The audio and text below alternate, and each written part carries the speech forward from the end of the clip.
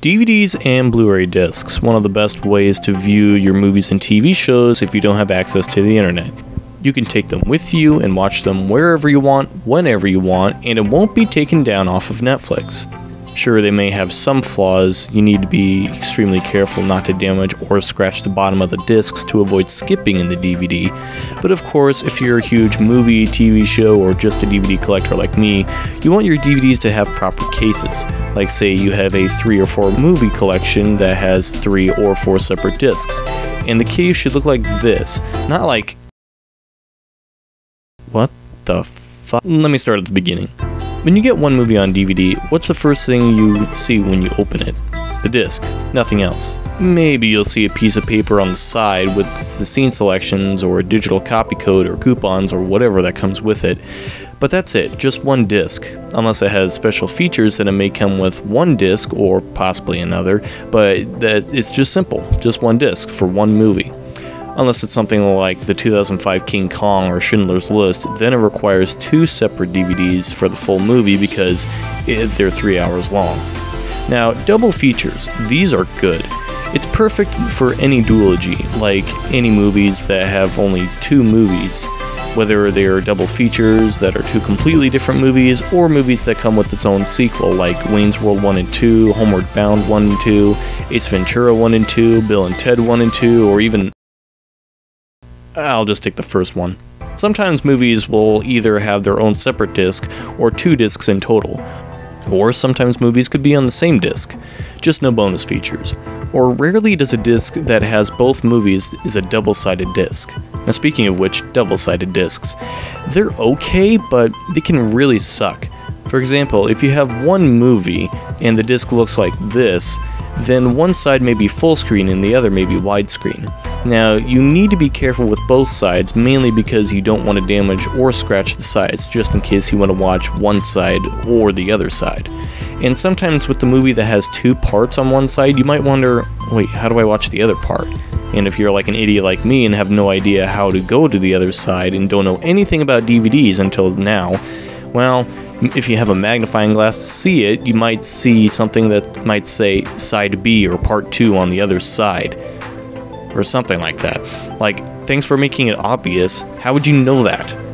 And sometimes, some discs don't even bother labeling which is which. Like, for example, this From Dusk Till Dawn DVD right here. You assume that the first disc has the movie, right?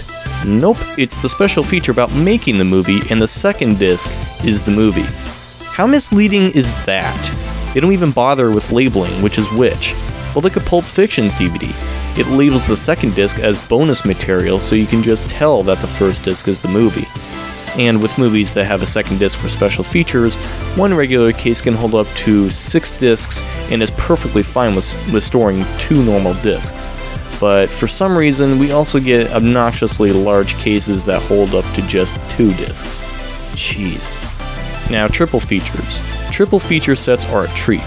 The same goes with 4 movie collections as well.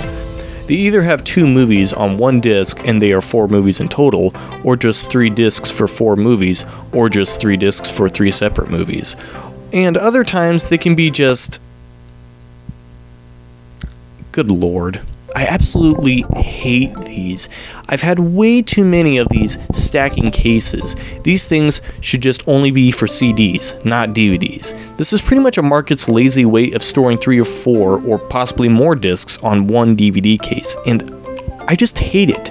It's because it's lazy and easy for them. For example, say you want a certain disc that's in the middle or at the bottom of all the other discs.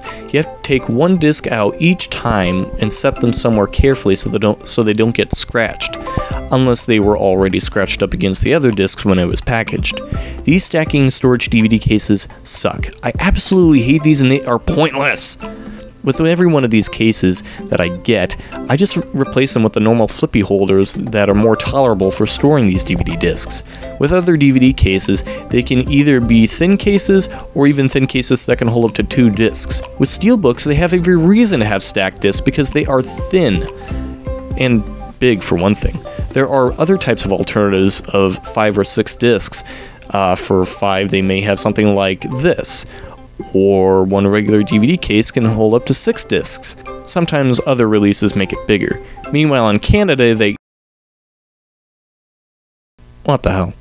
But other times, in order for some collections to keep some storage, or at least what they may think, they give them their own case, but it's a thin case and it works.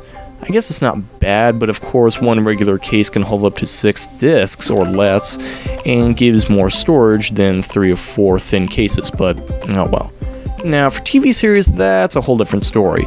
They'll be either in large box sets with thin cases, or box sets with multiple discs, or in these dumb paper disc holders, or in a more creative way like this Adventure Time Complete Series DVD, or like this Stranger Things set.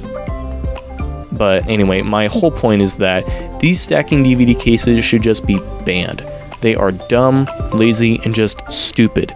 I do not want to constantly take them out and take all the other discs out without trying to risk them being scratched. There are many ways to change and keep your discs just the way you want. But overall, that's just my opinion.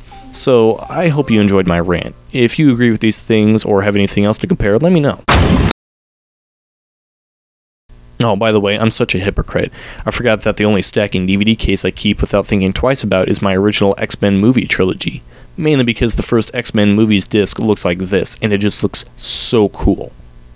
So, yeah. Anyway, go home.